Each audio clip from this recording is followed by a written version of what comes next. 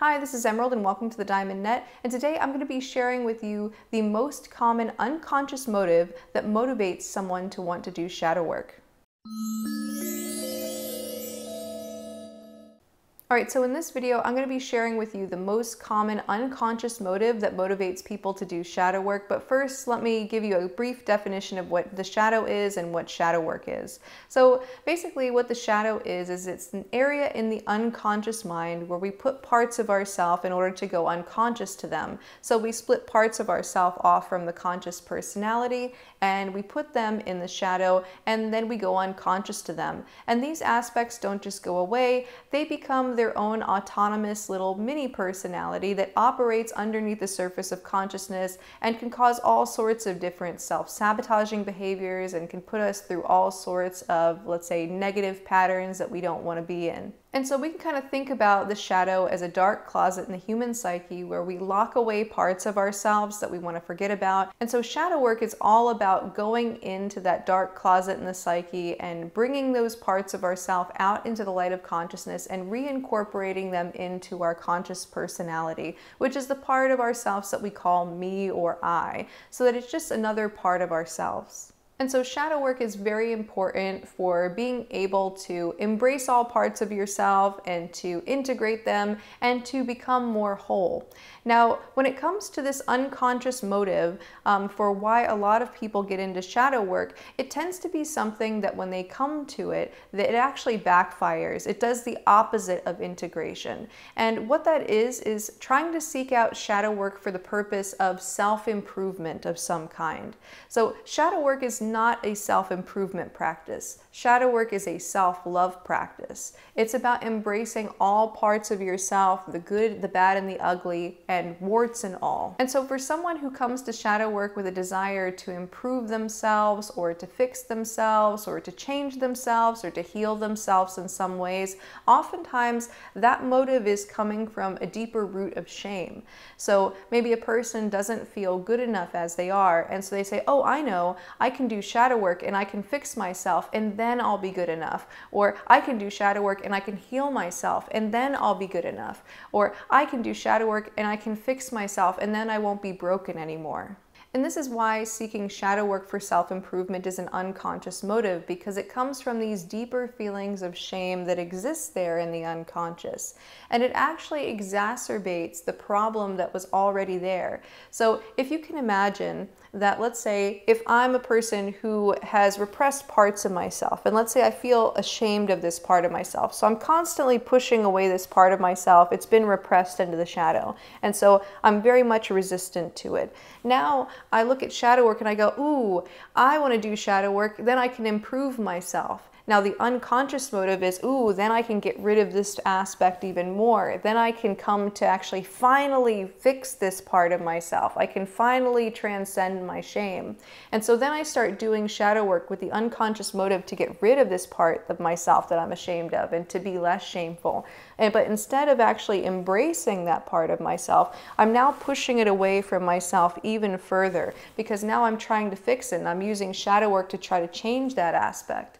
And so what I want to do instead is I want to come to embrace this part of myself, to be able to look at this part of myself, to validate it, and to really bring it in closer to myself, to come to love the parts of myself that I am ashamed of. Not for the sake of self-improvement, not for the sake of changing myself or fixing myself, but just for the sake of loving and embracing myself and becoming more whole and recognizing the inherent imperfect perfection that's there in that wholeness. But when we seek shadow work from a desire to improve ourselves, it can be a little bit like the person who's constantly washing their hands because they're afraid of germs. So they're always trying to purify themselves and purify themselves and purify themselves to the point where they've washed their hands 100 times a day and now their hands are starting to crack. And so that same kind of purification that somebody who obsessively washes their hands is doing, when a person approaches shadow work from that perspective of, oh, shadow work will purify me, shadow work will help me self-improve, when we come about it from that perspective, it's a lot like we're just aggravating the shame that's already there. And that desire for purification tends to come from a sense of shamefulness and dirtiness. And so what you want to do is you want to actually embrace those shameful parts. Now, if you're watching this video and you're thinking, oh my goodness, this is totally me, I'm approaching shadow work because I'm trying to improve myself, and you're thinking, oh, maybe I shouldn't be doing shadow work, what I would say is hang on, because shadow work actually can really help you to become more whole in yourself and can actually help you come to accept these parts of yourself.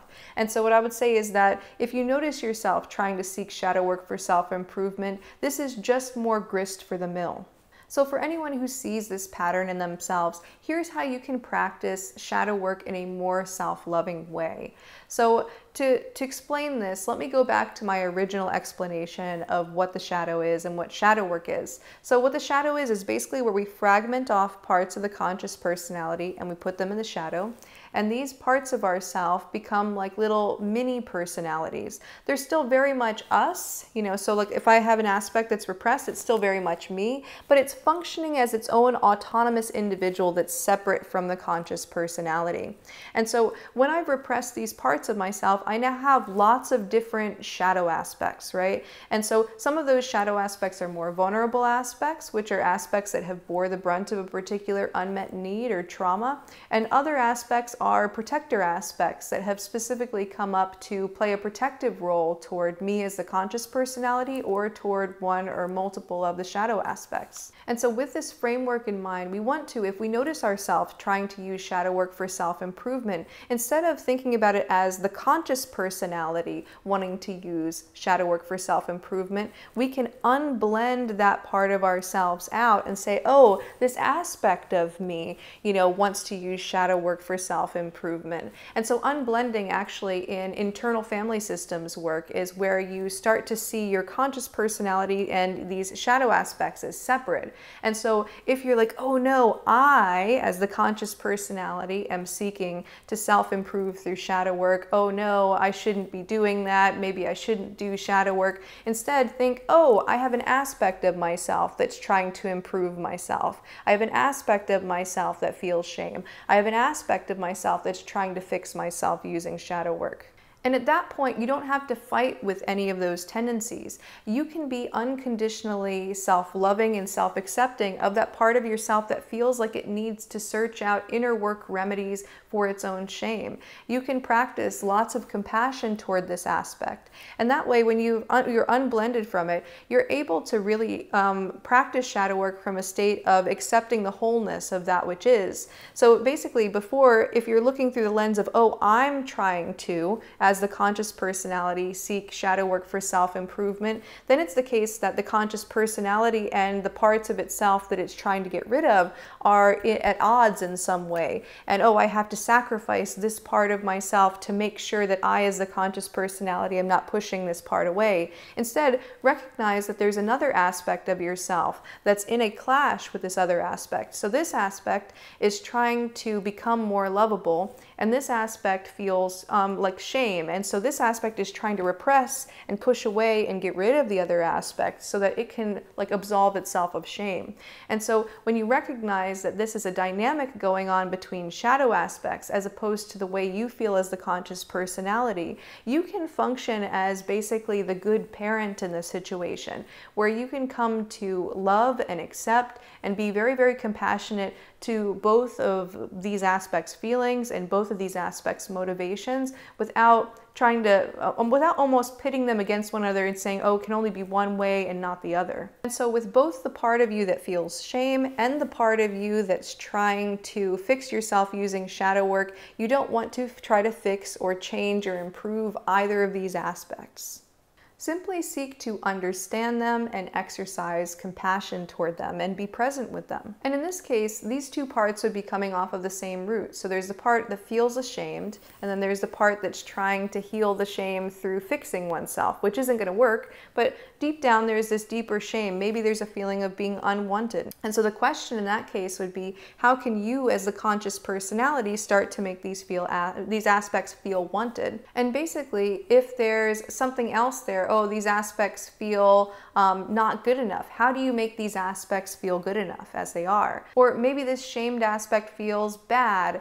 And so how can you as the conscious personality come to see the goodness in both of these aspects. So basically what you want to do is, as the conscious personality, you want to validate these aspects in whichever ways they feel invalid. And so if you have an aspect that feels ashamed because it's like, maybe it's like, oh, I'm not good enough, how can you make both of these aspects feel like they're good enough? Or if the shamed aspect is like, oh, I'm bad, how can you recognize the goodness in these aspects as the conscious personality? Or if these aspects feel like they're insignificant, how can you as the conscious personality make these aspects feel significant? Because this one that feels shamed is like, feeling directly in those feelings, and this one that's trying to fix yourself is trying to prove yourself worthy or significant or good or whatever it happens to be, that it's trying to do through trying to approach shadow work from a fixing lens. And so that's what you want to do in a nutshell. What you want to do is you want to take that meta perspective where you're the conscious personality and the part of yourself that wants to fix yourself is a shadow aspect, along with the other aspects that you have, including the part of yourself that feels ashamed. And then you want to reflect to the part of yourself that feels ashamed and the aspect that wants to fix you through shadow work. And you want to reflect to them their validity